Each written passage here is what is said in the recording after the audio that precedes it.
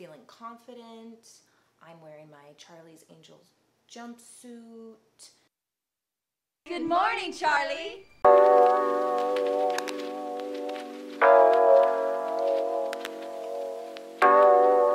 Hey guys, I'm Sarah Rodriguez with Mother Maui TV, and as you can see by the description, this is my final results video of Obagi Nu Derm.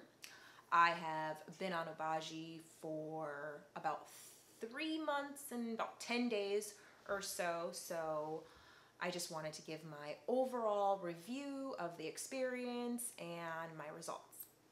Oh, and just a little recap of what Obagi Nu Derm is. It's a medical skincare system. Now, I'm not selling it. I'm not like, I couldn't. You have to actually get it from a licensed professional, you know, a dermatologist or an esthetician, you know, that I think works with a dermatologist. And because this is really, really potent stuff, and you should be under, you know, professional guidance when going through medical skincare. This uses 4% hydroquinone, very potent skin bleaching agent, and you can't be on it for more than about 3 or 4 months, and you need guidance along the way. So just to make sure that you don't have any adverse effects from it and that your skin is reacting to it the way it's supposed to. I think it's absolutely phenomenal and it completely works. But there is a bit of controversy when it comes to hydroquinone. But what I love about Obagi, they actually have a hydroquinone-free, kind of like a Nu Derm system, targets pigmentation. So if that's like an issue that you're dealing with, or like sun damage, and you don't want to use hydroquinone, I would check out the FX, I believe it's called, Obagi FX. But like I said, I am no way affiliated. I am just a girl who messed her skin up so bad that I ended up, you know, researching skincare. I mean, really researching skincare for the past year. So I've gotten a lot of my information from either estheticians or dermatologists. This system also comes with tretinoin too, which is a vitamin A derivative. I have a video all about tretinoin too, if you wanted to check that out. Phenomenal. Vitamin A is so good for your skin. The benefits are scientifically based. You know, that's what I love about medical skincare, is that there's actual proof that this works. You're not just spending your money on products hoping that you're gonna get the results. Like this, you're gonna get the results, but you're gonna have to pay for those results, money-wise and also in irritation and in redness. So I have a couple videos, an AM and a PM routine of me kind of explaining each step and what ingredients are actually in each of the steps. So it's been a journey. I do have to say, I have a love-hate relationship with the Obagi Nu Derm. I absolutely love it in the sense that it gives amazing results. Like, I'm feeling so good about myself. Like, my confidence was super low when my skin was at its worst, and this really transformed my skin. So I have to say thank you, Obagi. Feeling confident. I'm wearing my Charlie's Angels jumpsuit. Good morning, Charlie. Oh, and then my hate comes from the actual going through the journey. The experience was hard. My skin was red, inflamed for the entire time. Like, there wasn't a time where my face was not red. Then I had read that like a lot of people are like, oh, after about maybe, you know, 8 weeks, the redness kind of went down. Not for me. I was dry, peeling, red all the time. So now, the good part, the benefit, like my results. I'm gonna get closer, guys. I just washed my face like right before I started filming so that you guys can really obviously see my skin. Nothing is more annoying than somebody doing skincare videos and their face is completely caked with makeup and you're like, I can't even tell. So I've got a little bit of redness that I was working on, and I did 3 IPLs right before I did, well, not directly before, they were spaced out, but I had done 3 IPL treatments, which I'll do a video on IPLs too, because I really think I got some good results for that. Right after my 3rd IPL, like right after the procedure, is when my esthetician kind of told me, you know, let's prep your skin for the next treatment that you're gonna do. I was kind of saying that I wanted to do PicoSure laser, but now I've decided to do microneedling instead to kind of work on some textural scarring that I got on my cheeks this past year. My skin is never scarred up from acne, ever. But after the great burn of 2019, which I've mentioned probably in every single video in the past year, I was using a lot of creams on my faces because there was a lot of theories that was going on in my face, and they thought maybe it was a fungus infection. So I was putting on literally like fungus cream all over my face, and I ended up breaking out so severely that it ended up really causing some scarring. And I think my skin was in just such a unhealthy state after that burn. It wasn't able to even recover from the acne, because I've never scarred from acne ever before. So that's why I'm going to be doing microneedling next to work on textural things. But I think the Obagi Nu Derm really helped actually smooth it out. Like, it's really not that focus here. Okay, there we go. It's really, it's so much better. Ignore that guy right there. We're just gonna ignore it. It's so much smoother than what it was. Like, already a huge difference. And I didn't even think that it was supposed to help with texture. I didn't realize Obagi Nu Derm was, but like, my pores also have really, really diminished. Like, they've become so much smaller. My overall skin tone, because after the burn, my face was probably 3 or like, I don't know how many shades, I'm exaggerating, but it was so much darker than my neck. So it looked really, really odd, because it was like a different head, like on a neck, and it just didn't match, and it looked so weird. And that, like, it has lightened my face to my like original skin tone, definitely, and has lightened up a lot of the pigmentation that I had from the burn. I mean, there was a lot of pigmentation going on.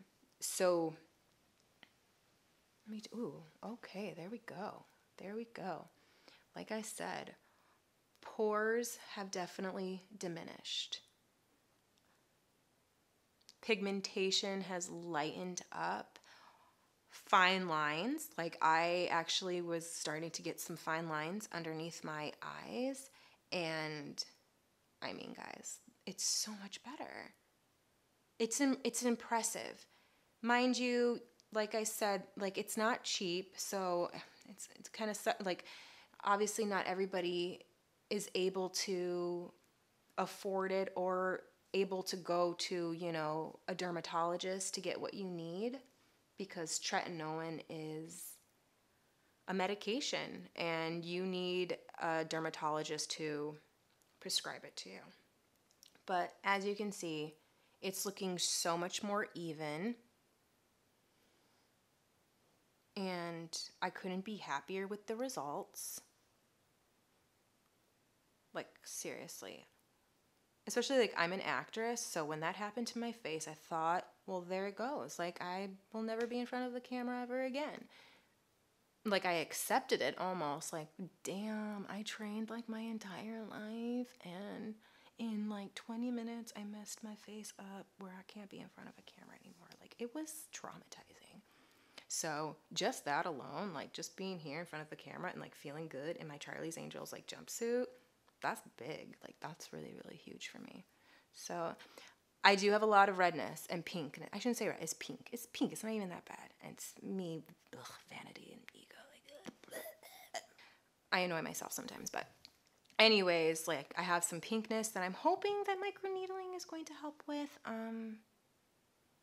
But anyways, I have been off of the Obagi Nu Derm for a good maybe like 5 days or so. So like the residual like redness from the products, like the redness has gone down a lot. It's gone down, I think all of it's gone down from the medication. So this is just now my real skin tone, not irritated from the tretinoin or the hydroquinone. And I feel really fresh-faced and bright. And my oil production, like I have oily skin. And I have definitely noticed that my face isn't as oily. Like the oil production has really, really minimized, like extremely noticeable. That's it. I completely 100% love this product. And if you're thinking about it, I would definitely talk to, you know, a dermatologist. Thank you for those who have watched and commented in my previous videos. You know I've had, let's see, I'm gonna get my phone because guys, thank you so much for watching. Like I really appreciate it. Oh, Michael S., thank you. He goes, just so you know, you aren't supposed to mix step 3 and 5. You're supposed to apply 3 by itself, let it sit, and then mix your step 5 with tretinoin, all 3 together. Thank you so much, Michael, for telling me that.